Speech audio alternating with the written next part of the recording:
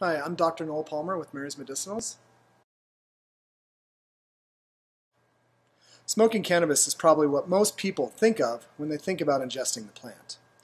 This is perpetuated by pulp culture. It's perpetuated by the news, and it's even perpetuated by our own industry. But smoking is not for everybody. Fortunately, there are a number of different ways to administer cannabinoids to the human body. While smoking generally is not associated with any sort of medicine, there are good reasons to inhale cannabinoids. The effects are instantaneous, so through smoking or vaporizing the plant, a patient can reach the desired effects and then stop dosing. Additionally, some cannabinoids need to be activated by heat, so smoking or vaporizing is important in these cases.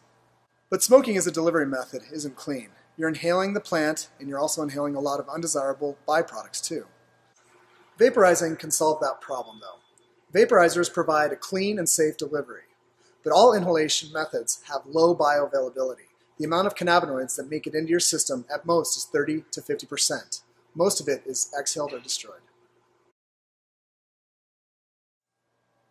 Sublingual, Latin for under the tongue, is a method that takes advantage of the mucosal membrane and the epithelial tissue, or tissue whose job it is to secrete, absorb, or transport solutes through the cells, and the high concentration of capillaries beneath the tongue.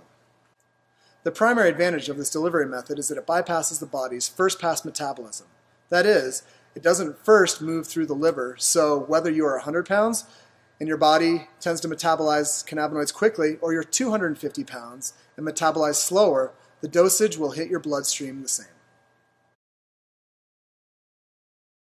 When accurately dosed in capsules, oral ingestion can be a very clean and effective delivery method. But because the effects aren't felt for anywhere between 30 minutes and many hours, patients don't get the immediate biofeedback to tell them when they've reached the proper dosage level. This is a particular problem when patients are medicating with cannabis high in THC. The psychoactive effects of high when too much cannabis is ingested could be very uncomfortable. Cannabinoids absorbed through the intestine are subject to the body's first-pass metabolism. They will be filtered through the liver before entering the bloodstream, so proper dosing will vary greatly between patients.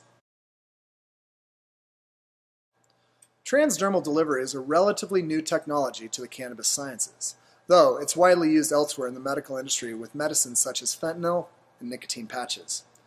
Transdermal is not to be confused with topical. Transdermal patches contain a carrier agent that delivers the cannabinoids through the skin and impacts the entire body. A topical agent will only affect the body locally. Transdermal delivery also bypasses the first-pass metabolism and has the additional benefit of delivering cannabinoids slowly over a larger span of time than some of these other methods. Rectal administration of cannabis is an option for those patients that are not ambulatory.